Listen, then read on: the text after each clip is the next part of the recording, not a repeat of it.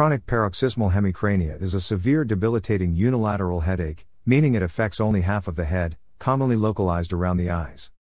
It is more commonly diagnosed in women than in men. Occurs at any age but common after 30.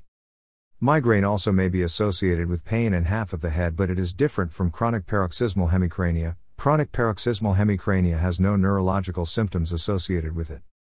Individuals with chronic paroxysmal hemicrania suffer multiple short, severe headaches a day, often more than 5, with most lasting between 5 and 30 minutes each. After attack period comes remission, symptoms-free days or weeks.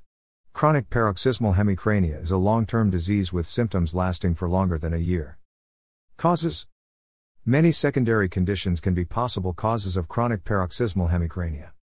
Such aneurysms in the circle of Willis, middle cerebral artery infarction, parietal arteriovenous malformation, malignant frontal tumors, and other pathological conditions. That's why it's important to investigate further underlying condition during paroxysmal hemicrania. Important urgency MRI scan of the head. The difference between cluster headache and chronic paroxysmal hemicrania.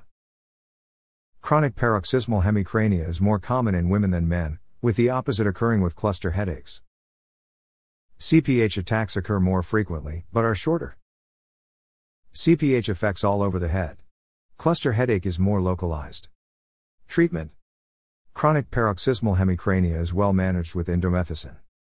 25 mg per day to 150 mg per day with a median dose of 75 mg per 24-hour period. Use of topiramate has also been found to be an effective treatment for chronic paroxysmal hemicrania.